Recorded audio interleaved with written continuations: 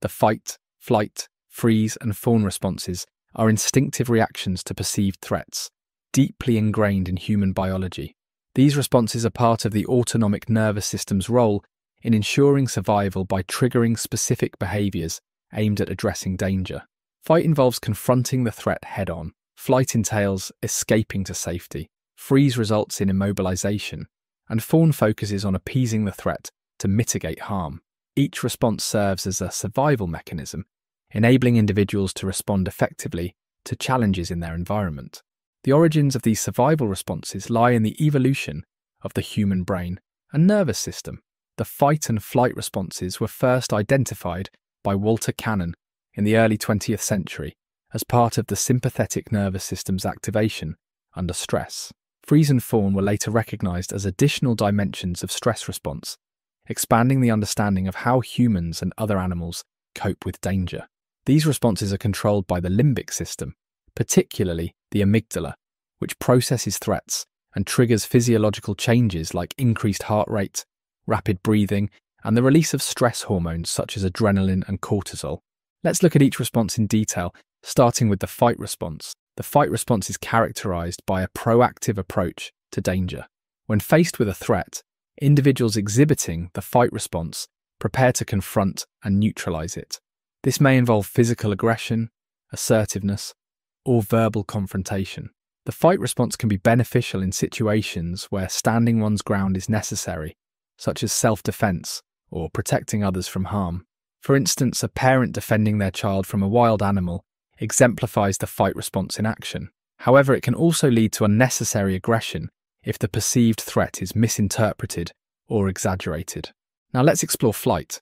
The flight response involves escaping or avoiding a threatening situation. It's a self-preservation strategy designed to minimize exposure to harm by increasing distance from the source of danger. Flight can manifest as running away, hiding, or withdrawing from potentially harmful environments. This response is often seen in animals fleeing predators, but it's equally applicable in human contexts, such as leaving an abusive relationship or avoiding unsafe areas. While the flight response can ensure immediate safety, over-reliance on avoidance can lead to issues such as chronic anxiety or an inability to confront necessary challenges. Now let's explore freeze. The freeze response results in temporary immobilization in the face of danger. This reaction occurs when neither fight nor flight feels viable, and staying still might reduce the likelihood of detection by a predator. Freezing can also provide a moment to assess the situation before deciding on the next course of action. However, in humans, the freeze response can manifest as paralysis or an overwhelming sense of helplessness, often complicating responses to traumatic events. For example, a person who freezes during a robbery may feel shame or guilt later, despite the response being an automatic survival mechanism. Now let's explore fawn. The fawn response involves appeasing the source of threat to prevent harm. This behavior often develops in situations of prolonged danger, such as abusive relationships, where submission and compliance become strategies to avoid conflict. Fawning may include excessive people-pleasing, avoidance of confrontation, or prioritizing others' needs over one's own. While the fawn response can temporarily diffuse tension, it often comes at the cost of personal boundaries and self-esteem. Over time, it can lead to unhealthy patterns in relationships and difficulty asserting one's needs. Now let's look at some benefits and maladaptations of these survival responses. Survival responses are vital tools for ensuring immediate safety and navigating dangerous situations. The fight response empowers individuals to confront and neutralize threats, which can foster resilience and a sense of control. The flight response minimizes harm by creating distance from danger, often ensuring physical safety.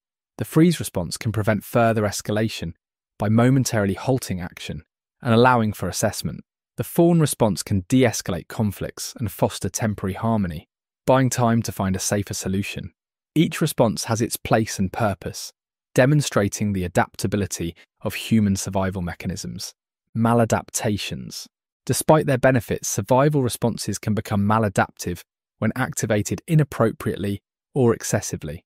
For example, the fight response may lead to unnecessary conflict or aggression in everyday situations, straining relationships and creating additional stress. The flight response, when overused, can result in avoidance behaviours that hinder personal growth or the resolution of challenges. Chronic freezing can lead to feelings of helplessness, while excessive fawning often results in codependency and a loss of identity. Furthermore, prolonged activation of these responses can contribute to stress-related disorders, such as post-traumatic stress disorder, anxiety, and depression, underscoring the need for balance and appropriate coping mechanisms.